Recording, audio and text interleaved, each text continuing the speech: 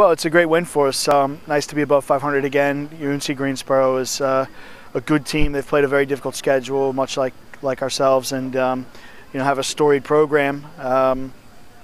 It was great to get another shutout. 2 shutouts in a row. We're very happy about that with the young defense that we have, and we got some good performances tonight. I think things are starting to look a little bit more like what we anticipated they could look like if we were playing well and we had people in the right spots. Well, I mean, those 2 guys are guys that we really rely on to carry us. Not necessarily always in goal production, but obviously to get goals from those guys again was big tonight. But really, there were some guys that came off the bench that did a great job and really picked us up. I didn't think we had a great start to the game.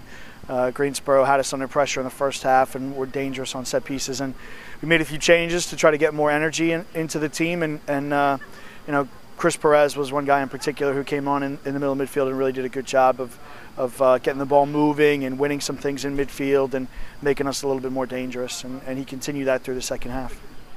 Well, I mean, all of our conference games are tough. The league season is a grind, and every game is a difficult game. Our job is to refocus these guys. Drexel is another team that's played a very difficult schedule to open the season, and they haven't necessarily gotten the results that they would have wanted, but I'm sure that's prepared them very well for league play. So, we'll try to make sure that these guys stay on an even keel and that their perspective is good in terms of trying to go out and get another 3 points in CAA play.